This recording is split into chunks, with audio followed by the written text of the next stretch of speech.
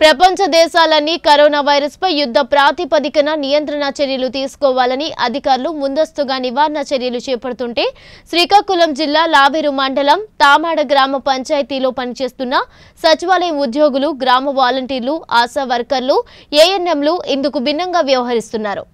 గ్రామ సచివాలయంలో bleaching, sanitation ఏమీ లేవని సెక్రటరీ ప్రసాద్ ఫోన్లో మాట్లాడారని, కనీసం వ్యక్తికి మధ్య 2-3 మీటర్ల దూరం ఉండాలని, తరచుగా చేతులు శుభ్రంగా కడగాలని, కనీస జాగ్రత్తలపై అవగాహన కల్పించకుండా బాధ్యతారహితంగా వ్యవహరించడంపై గ్రామస్తులే ముందుకొచ్చి కేంద్ర రాష్ట్ర ప్రభుత్వాలు ఇచ్చిన పిలుపునకు కట్టుబడి తమ వంతు బాధ్యతను నిర్వర్తించారు. తమ గ్రామానికి బయట నుంచి ఎవరూ రాకుండా, గ్రామంలో ప్రజలు ఎవరూ తిరిగే అవకాశం లేకుండా చేస్తూ సరిహద్దుల్లో ముళ్ల పొదలు, పెద్ద చెట్లను దారికడ్డంగా చేసి అక్కడే ఉంటూ ఎవరినీ లోనికి రాకుండా జాగ్రత్తగా కాపు కాస్తున్నారు.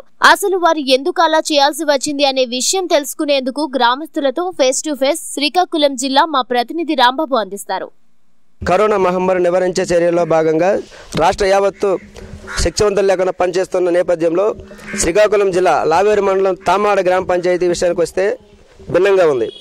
ఇక్కడ ఉన్నటువంటి బాధ్యతలు ఎవరికైతే అప్పగించారో అటువంటి వ్యక్తులు కనీసం కాని రాకుండా పోవడంతో ప్రజలు భయాందోళనకు గురవుతున్నారు. ముఖ్యమంత్రి జగన్మోహన్ రెడ్డి గారి ఆదేశాల మేరకు కొంతవరకైనా పనిచేస్తారనే ఆలోచనలు ఉన్నప్పటికీ కూడా వాళ్ళు విధులుగా ఒగ్గేసి తన సొంత పనుల్లో నిమగ్నమై ఉన్నారని ఇక్కడ గ్రామంలో ఉన్నటువంటి పలువురు వాదిస్తున్నారు. ఈ క్రమంలో ఆ గ్రామంలో 19 న్యూస్ తనపై ఫోకస్ చేయడం జరిగింది. వాళ్ళ నేరుగా గ్రామస్తులు అడిగి తెలుసుకునే ప్రయత్నం చేద్దాం. సార్ చెప్పండి, అసలు ఇక్కడ ఈ పంచాయతీలో గ్రామ వాలంటీర్లకు అప్పగించిన పనులు అసలు ఇంతవరకు ఈ కరోనా మహమ్మారిపై మీకు ఎటువంటి సూచనలైనా గ్రామ వాలంటీర్ నుంచి కానీ, గ్రామ సెక్రటరీ నుంచి కానీ, ఆశా వర్కర్ నుంచి కానీ, లేదా హెల్త్ వర్కర్ నుంచి కానీ ఏమైనా మీకు సూచనలు ఉన్నాయా? ఏమి లేదండి, చెప్పండి. ఏమి లేదు. ఎవరికైనా పెట్టినా పట్టించుకోవట్లేదు. ఇక్కడ సెక్రటరీకి చెప్పినా పట్టించుకోవట్లేదు. ఇక్కడ సచివాలయంకి వస్తే ఇప్పుడు కూడా అది మూసే ఉంటుంది.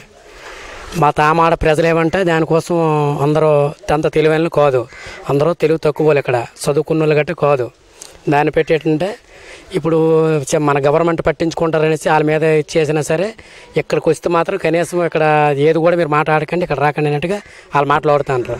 దాన్ని బట్టి ఎవరికి ఏటి అడగాలో ఏటి చెప్పాలో మాకు అర్థం కాక మేము ఎక్కడనే వాళ్ళకి అయిపోయి ఉంటాను. సార్ చెప్పండి, మీ వార్డు ఏ వార్డు? మీ వార్డులో ఉన్నటువంటి గ్రామ వాలంటీరు మీకు ఎటువంటి ఫోన్ చేసి ఈ కరోనా వైరస్ పైన ఎటువంటి సూచనలు ఏమి చేసి ఉన్నారా ఇంతవరకు? ఏం చేయలేదు.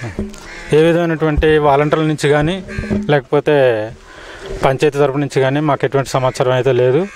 మేము టీవీ చూసి టీవీలో ఉన్నటువంటి నిబంధనల ప్రకారం మేము మా కుర్రోళ్ళు అంతా కలిపి దారులు కాపలా చేయడం చేస్తున్నారు. అదేవిధంగా నరేంద్ర మోడీ గారు కూడా అంత గట్టిగా దీని మీద నిర్ణయం తీసుకున్నారంటే ఓట్ల కోసం ప్రజల దగ్గరికి నాయకులు వచ్చేస్తున్నారు. కానీ ఇలాంటి పరిస్థితులు ఎవరు ముందుకు రావట్లేదు.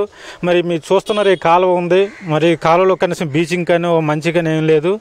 మరి మీడియా ద్వారానే మాకు ఈ భయం నుంచి బయటపడే పరిష్కారాన్ని చూపిస్తారని ఆశిస్తున్నాం. ప్రజెంట్ ఈ గ్రామానికి సంబంధించినటువంటి కొంతమంది వాలంటీర్లు 2-3 మనకు అందుబాటులోకి వచ్చారు. వాళ్ళని అడిగి ఈ కార్యక్రమం ఈ సమస్య పైన వాళ్ళ స్పందన ఏంటో తెలుసుకునే ప్రయత్నం చేస్తాం. తమ్ముడు ఒకసారి నీ పేరేం పేరు, అసలు ఎన్నో వార్డులో వాలంటీర్ చేస్తున్నావు? వార్డు నాది 7వ వాలంటీర్ అండి. వాలంటీర్ నెంబర్ 7 నాది. సరే, ఇంతవరకు మీ పరంగా మీకు అధికారుల నుంచి మీకు ఎటువంటి సూచనలు వచ్చాయి? అసలు మీకు ఇంతవరకైనా ఈ కరోనా నివారణకు సంబంధించినటువంటి ఎటువంటి సూచనలు మీకు ఉన్నాయా? మాకు సచివాలయంలోనూ మాకు మెసేజ్ పెట్టారు. మాకు ఏంటంటే కరోనా వైరస్ గురించి ప్రజలందరికీ చెప్పని పెట్టారు. కాకపోతే ఏంటంటే మాకు ప్రజలందరూ ఏంటంటారంటే మాకు బ్లీచింగ్ పౌడర్ కావాలి, ఇది కాలువ పక్కన గడ్డ జల్లాలి, మొత్తం ఇది వరుస జల్లాలి అని చెప్పి అన్నారు. కాకపోతే ఏంటంటే బ్లీచింగ్ లేదని చెప్పి మాకు అడిగితే సచివాలయంలో అడిగితే లేదని అన్నారు.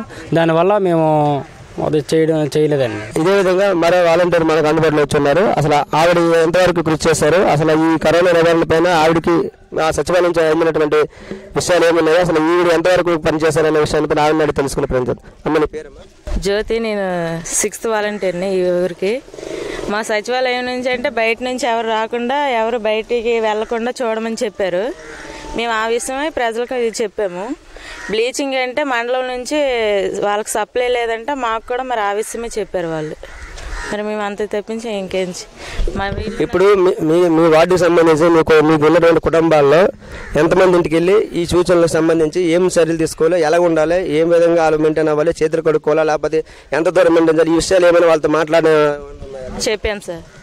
బయటికి వెళ్ళొద్దని చెప్పాము, ఇంట్లో ఉండమని చెప్పాము. ఎనీ టైం బయటికి వెళ్ళి వస్తే హ్యాండ్ వాష్ చేసుకుని నీట్గా ఉండమని చెప్పాము సార్. ఇది పరిస్థితి. ఇక్కడ ఉన్నటువంటి తామాడ గ్రామ పంచాయతీ విషయంలోకి వస్తే గ్రామంలో ఉన్నటువంటి ప్రతి విషయాన్ని అంటే ఈ కరోనా నివారణ సంబంధించి మాకున్నటువంటి వరకు మా సమాచారం మేరకు మేమైతే తెలియజేయడం అయితే జరిగింది. అధికారుల నుంచి ఎటువంటి సూచనలు కానీ ఎటువంటి ప్రత్యామ్నాయ మార్గాలు కానీ మాకు లేవు. మా వరకు మా బాధ్యత పరంగా మా గ్రామానికి సంబంధించినంత వరకు మేమైతే కృషి చేస్తామని అయితే చెప్తున్నారు.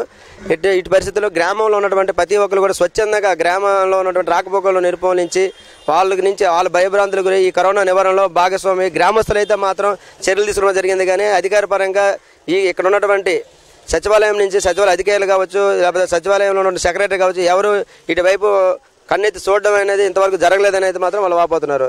ఇది ఇక్కడ ఉన్న తాజా పరిస్థితి. కెమెరామెన్ కృష్ణతో రాంబాబు, 19 న్యూస్, శ్రీకాకుళం.